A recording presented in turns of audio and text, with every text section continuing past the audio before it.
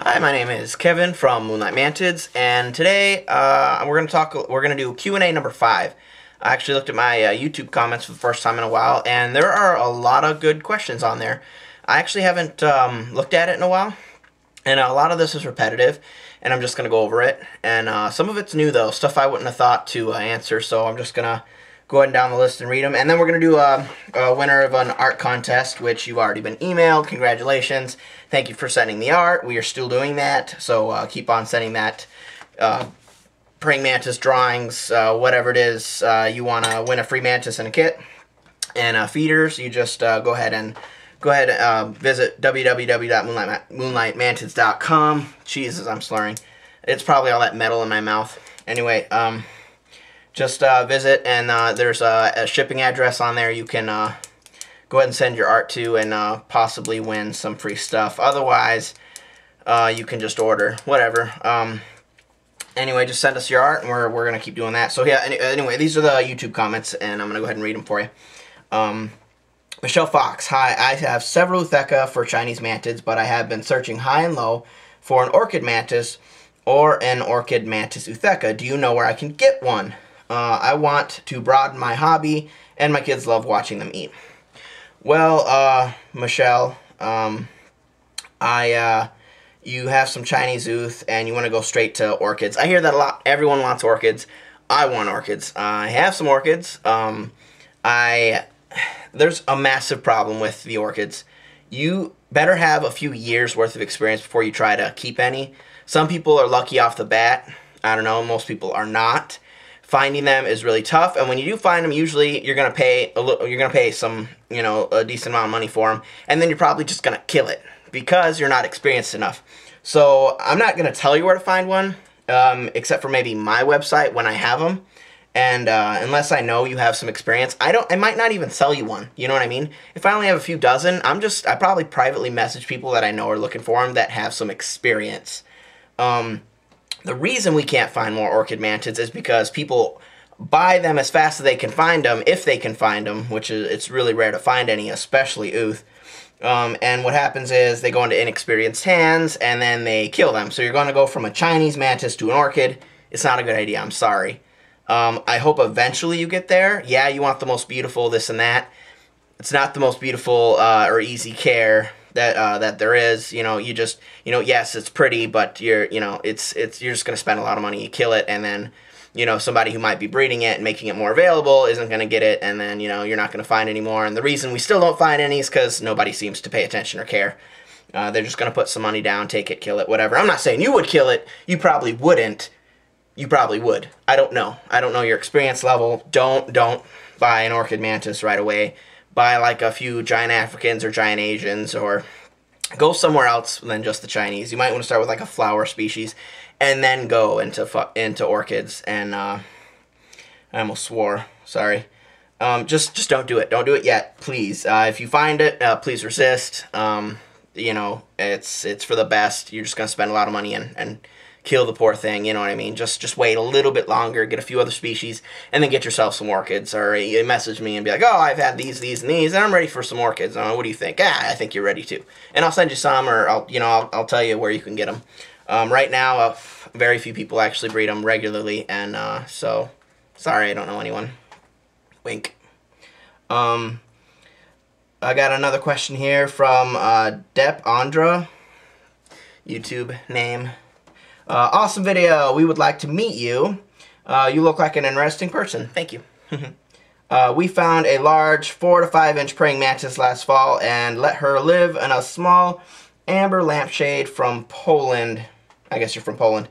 We have many videos of her eating and playing. She lived in her home on her lamp for a couple months and had 2 Utheca, which we put in the refrigerator. 2 days ago, we took them out and made an aquarium with sticks therein.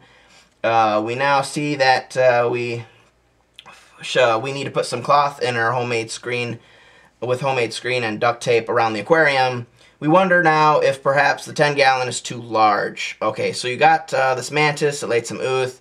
You put them in the fridge. You decided you want to take them out of the fridge to hatch them, and you're asking me if taping a bunch of screen with duct tape around the top is going to be a good lid, and if it's too large. I think it's too large. I think you're going to let them hatch out of there, and if you've refrigerated them properly, if it's a species that can refrigerate, if it's native to Poland, and I'm assuming Poland gets cold and has a winter, then I'm guessing you could easily keep it in the fridge until you're ready to hatch them.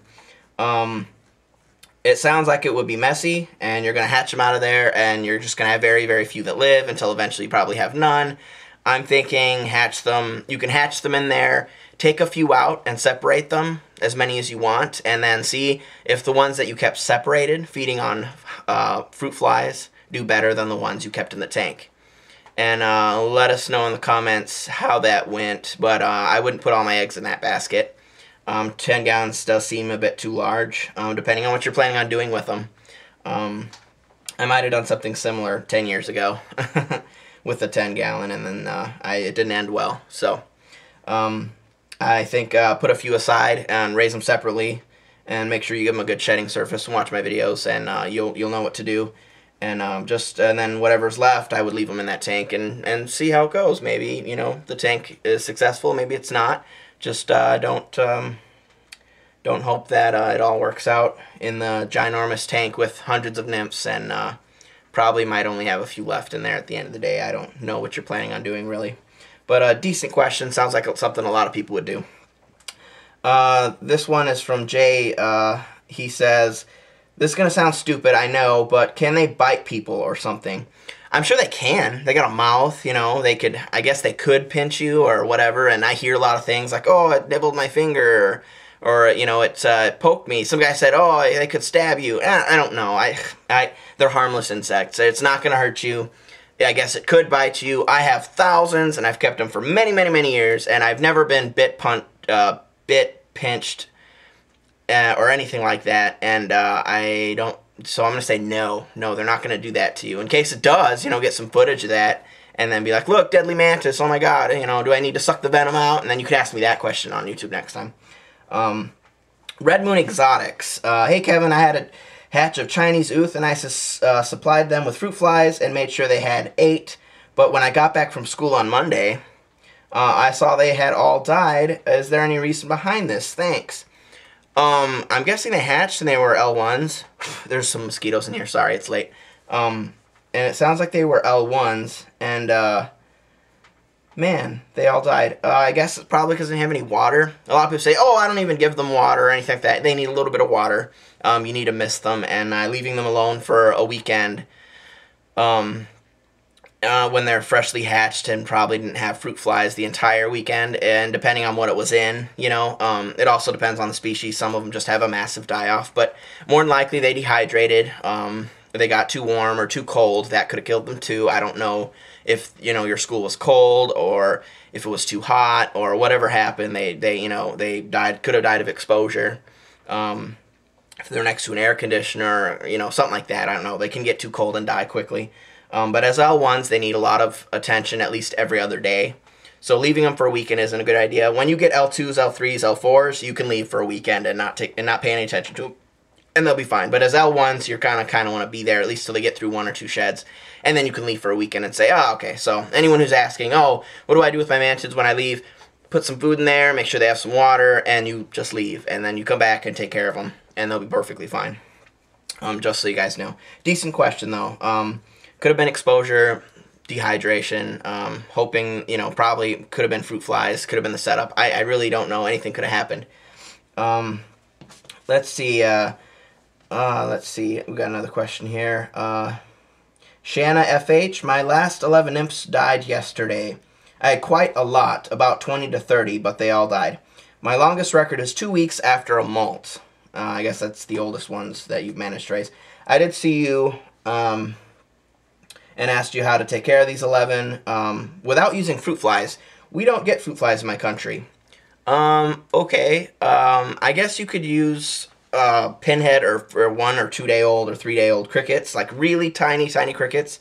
Depending on the species, you could use springtails. Micro mealworms work, which are I guess larvae from lesser mealworm beetles. All those things are kind of hard to culture and keep a lot of, but you can do it. And my recommendation for that is I would try to find fruit flies or culture some of your own. If you have, and I've had a few people ask me this from other countries that they don't have fruit fly cultures or anything like that. There are fruit fly type flies in nature. What you can do is, I like to use, when I first started and I didn't have any fruit fly cultures, I would get a big jar of something like peaches. I'd mash the peaches up, or whatever kind of fruit you have. Peaches I find work the best, and just create hordes of fruit flies. And you put them outside, and hopefully it's summertime, and within a few days there'll be just tons and tons of fruit flies there. Yes, they fly, but you can find them pretty much everywhere. And if you have rotting or old fruit, usually that attracts things like fruit flies or little flies, which you can try to supplement if you're just trying to keep a couple and you don't want to culture stuff, or you can't find any fly cultures, you can't afford them or whatever. You can just get some from nature, and that usually works. Otherwise, springtails, tiny crickets and mealworms, I don't really know. It's just, you gotta see what you can do with where you're at, or mantids probably aren't the best hobby for you.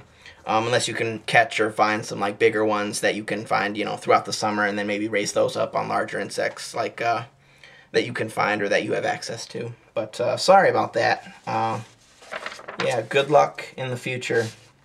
All right, John Andrew, hey man, I got a new orchid mantis L3 currently feeding on fruit flies from a culture bought online. The supplier says they are melanogaster, however they look bigger, like Heidi Eye. Does it matter? Thanks. I say the bigger the better. The problem is, if it matters or not, is the orchid eating them? Is your orchid mantis actually eating the fruit flies? If so, then no problem. It actually works out. Then it was ready to upgrade to Heidi Eye anyway. If you just have the melanogaster, you got to ask yourself, okay, is it catching and eating them? If it is, then obviously you're fine. Maybe just feed more of them. Size doesn't really matter. You don't want to feed Heidi Eyes to things like L1s usually, because they're too small to tackle them. And even then, they actually can still tackle them. It's just a larger food item. So if you're finding that Heidi Eyes are too big for your mantis to tackle because of the size, then you want to switch to melanogaster. But either way, if they're eating what you got, it'll be perfectly fine. It's not a big deal at all. You probably upgrade to Heidi Eye anyway. I can't read this name. CBS Silly. Some YouTube name. It's horrible. My eggs hatched yesterday. When do they start eating? You want to wait 12 hours. 12 hours after they hatch from the container they're in, leave them alone. Don't touch them. Don't mist them, nothing. Leave them alone for 12 hours to dry. They come out, their exoskeleton hardens. After that point, they usually drink and then eat. Remember, when misting, make sure it's very, very, very fine, atomized, if possible. That means like the little tiny squirters, like ooh, right here, like this small. This is atomized, just, really, really small. Not a big spray bottle. Just, you can't even see it, it's just really small. And then that's what they drink, and only like one of those every day or every other day, and then some fruit flies, and that's all you got to do. But 12 hours after. You wait 12 hours, then you can start eating and drinking. You can wait a day after you separate them if you want to. Try to get them some water, though, so they stay hydrated. Ethan Bailey. So I have some Chinese 1.2 mantises. I guess you have a male and 2 females. I feed them Drosophila Heidii, which Drosophila is the genus of fruit flies. Heidii is the species. Heidii are the large ones. Melanogasters are the smalls. Fruit flies, and are doing well. One thing, my friend told me that if you feed them a lot, they should molt every week or so. Is that true? Every week or so is true. So within about a week and then thereafter, yeah, has it happened sooner? I've had L1s hatch within a week, but usually it takes about 9 to 10 days, most of the time. After that, they slow down. So as an L2, L3, it could take 2 weeks, 3 weeks. L4, it takes 4 or 5 weeks. Maybe not that long, maybe 3 weeks for a while. But then towards the end there, it can take a couple weeks. It depends on your heat, and like your buddy said, how much you feed them.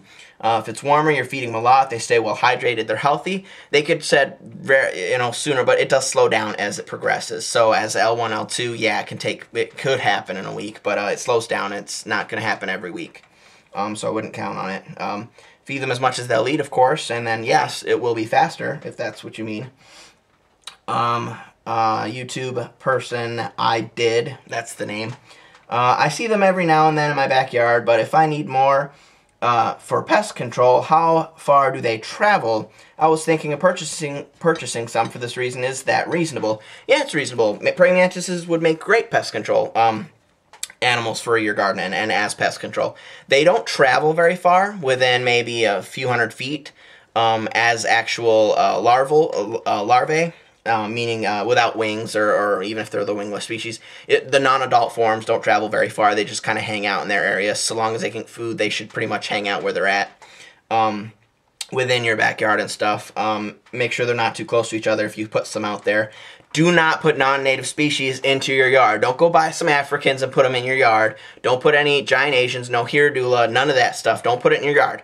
You can get Mantids if you're in the U.S., which you can buy online, and you can put them in your yard for pest control. What you can do is look for native species that are already there and try to reproduce them for your yard, or just catch them, find them, and put them in your yard. I mean, it's up to you how you do it. Don't use non-native species. It'll be a horrible, horrible mistake. And if anyone ever caught you doing this, and you got caught for introducing a non-native species, you will be captured and probably stoned. We don't do that. We don't do that. You can take what's already there. You can look up to see what is there, and I would ask, someone, depending on where you live, what species are available. Try to do some research on it, and then see if you can't find anyone that has that species, and then you can put those into your yard. It wouldn't hurt anything. I would say Chinese. I don't like the Chinese. They're everywhere, and they're a larger species. They're larger than U.S. species, so they compete. Not necessarily 100% compete. They're naturalized. They're okay, but they are larger, and if it came down to a fight, your Chinese mantis would win out over whatever you have there naturally. So try to find something that's native and natural first. If you can't and there's nothing, Chinese are okay. Go ahead and do it for now. I mean, I would try to one-up the situation and go for native species. But if you can't find them, then that's all right too. Go ahead and use some Chinese for that. They're not going to go too far. In the fall, they're going to get wings, and they're going to fly away to find mates and stuff. Usually your females don't, but they can. Your males fly all over the place and pick up pheromones to try to mate your females, and that's when they leave, which is like in the fall, which is like September here in Wisconsin. Could be sooner, wherever you're at. You didn't tell me where you're at, or I would have told you what to use. Anyway, Bobby Buck from YouTube also said, can you feed mantis adults on just mealworms, and can you keep nymphs on just fruit flies?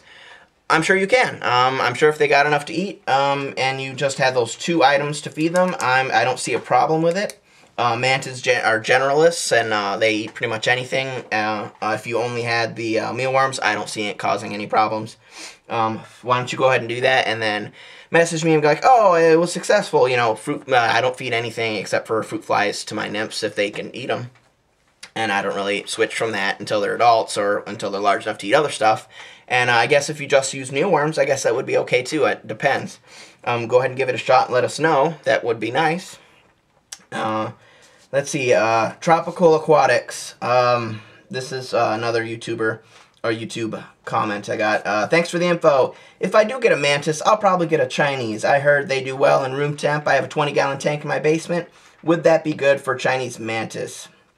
Also, I was thinking of getting creative and using sand as a substrate. I'll obviously put twigs and rocks in the enclosure and use heat packs during the winter, like you.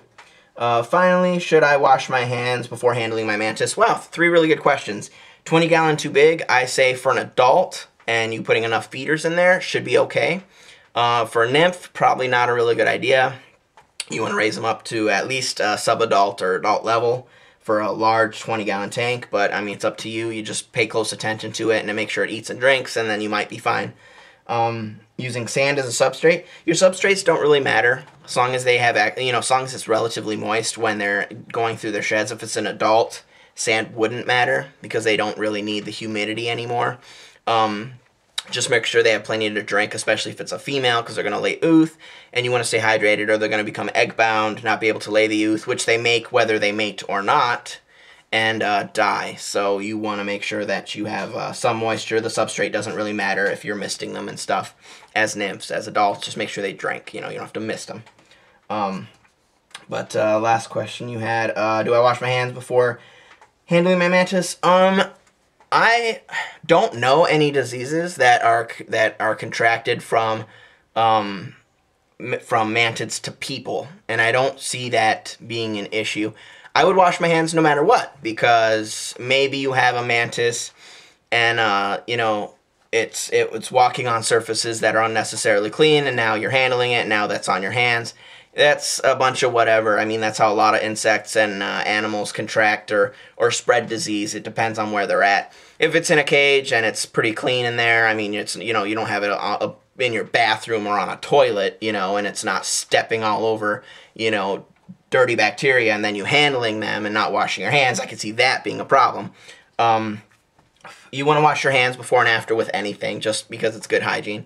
But I don't really see it being a major issue, as praying mantids don't have salmonella. So, as far as the art contest, I got one here that I really like. It's relatively recent, from Theodore Salvador, or nope, sorry, Salgado. Sorry, it's Theodore Teddy Salgado, but Theodore, I guess, is your full name. Anyway, you're gonna win. You're gonna get a free praying mantis and praying mantis kit. Thank you for sending this wonderful drawn art right here. I hope you can see that a little bit better. Right there, isn't that nice? You got like a butterfly and a mantis and flowers and all that. Thank you very much. You're going to get a kit, fruit flies, and a nice basic mantis of your choice. I'm going to go ahead and send you an email. Thank you for sending that. Please keep sending me more. You visit www.moonlightmantids.com. Have your parents' permission first, or hopefully you are a parent. Have your kids draw up some pictures, and I'll go ahead and send them some mantis, and you know.